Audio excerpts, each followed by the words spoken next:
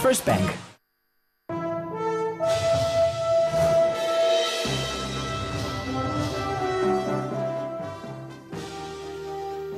Welcome to Business News. The Chief Executive Officer of Financial Derivatives Company Limited, Mr. Bismarck Rwani, has explained that the law allows the executive to spend up to 50% of the previous year's budget in the first 3 months of the new year, while the present year's budget is being considered. This is in reaction to a statement from the Budget Office that the budget for the 2014 fiscal year ended at midnight on December 31, 2014. There had been reports in some of the nation's dailies that the 2014 budget had been extended to the end of March 2015, which the agency said was not true. This year is peculiar because we have the budget in the midst of an electoral campaign. So all the legislators are going to be going back to the constituencies and all that. I think it's only fair to allow the executive to spend what they're spending, at least up to 50% of what they spent last year, so that the government does not come to it's not shut down. The government has to run.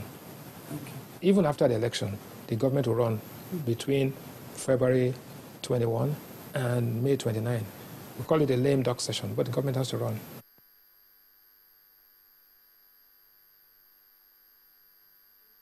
Owing to the public holiday declared by the federal government to celebrate Eid al-Maulud, at the end of only 3 days of trading at the Nigerian local bourse this week, key indicators ended 2014 0.66% higher at 34,657.15.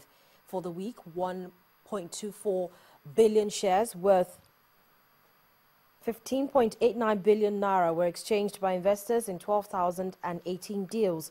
Percentage-wise, the top 3 gainers were Verno Products, Champion Breweries and Continental Reinsurance PLC. The top 3 price decliners for the week were led by Owando with a 3 naira 86 kobo loss. All financial markets are expected to reopen on Monday the 5th.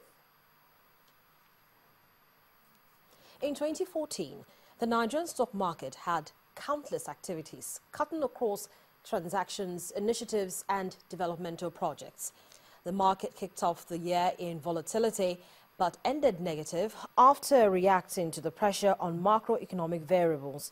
Operators at the exchange believe that the losses in the year were characterized by the fall in crude oil price and electioneering. Our correspondent Tempo Ashaju reports.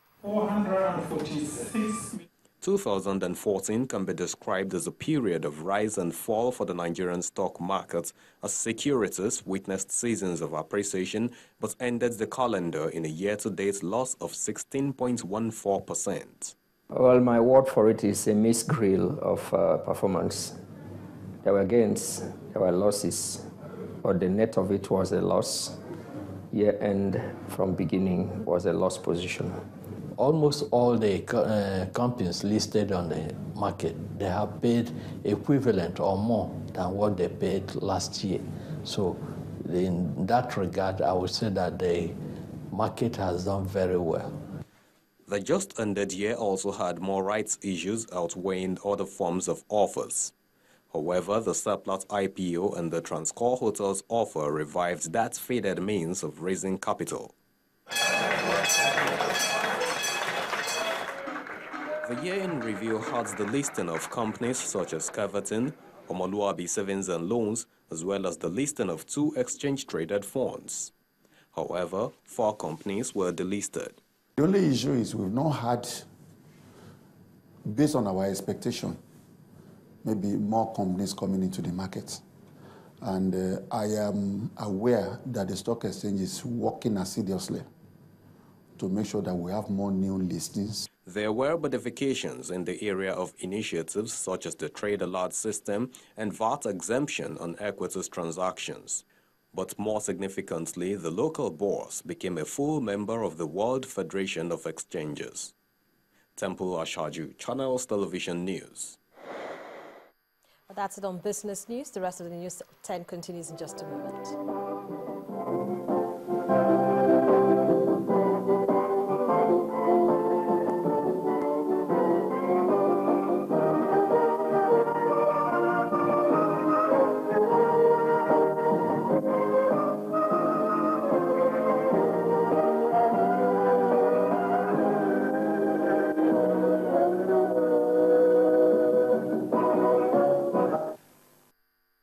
First Bank.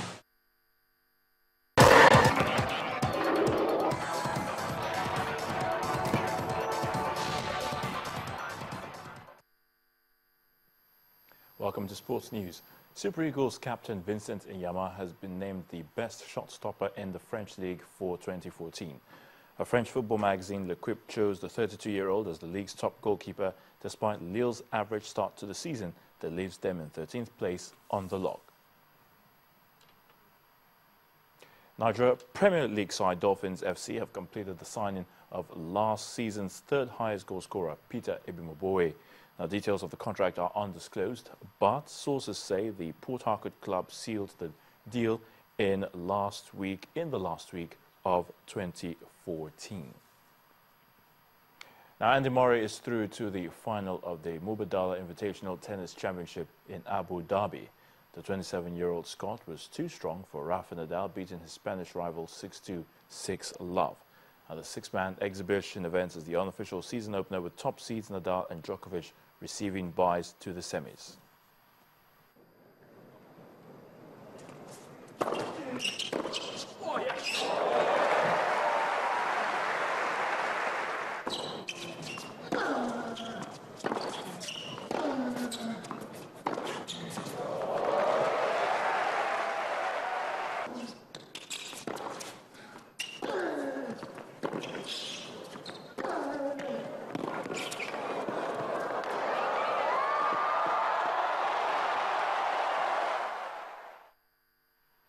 Still on the Mubadala Championship, world number 1 Novak Djokovic took just 57 minutes to beat Stan Wawrinka 6-1, 6-2 in the second semi-final.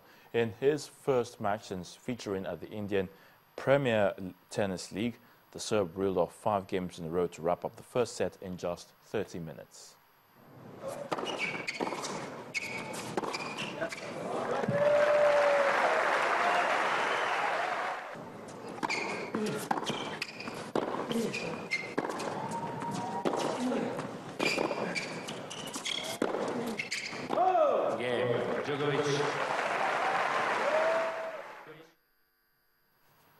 That's it in sports news. The news at 10 continues shortly.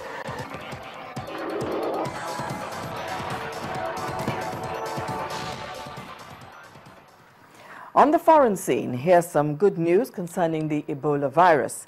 The deadly Ebola outbreak could end this year. Here's Cynthia Are with more details. Thanks a lot. That optimistic news was delivered by Anthony Banbury, who is the head of the UN team. He's optimistic that the number of Ebola cases would be brought down to 0 by the close of this year. But he did admit that the end was not close.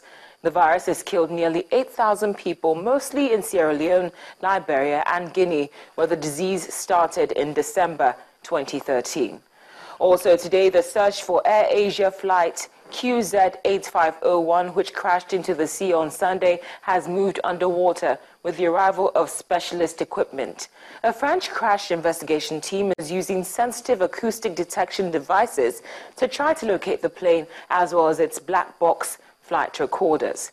The Airbus A320-200 was flying from Surabaya in Indonesia to Singapore with 162 people on board when it vanished. Then soldiers loyal to Gambian President Yahya Jammeh are rounding up opponents after a reported coup attempt.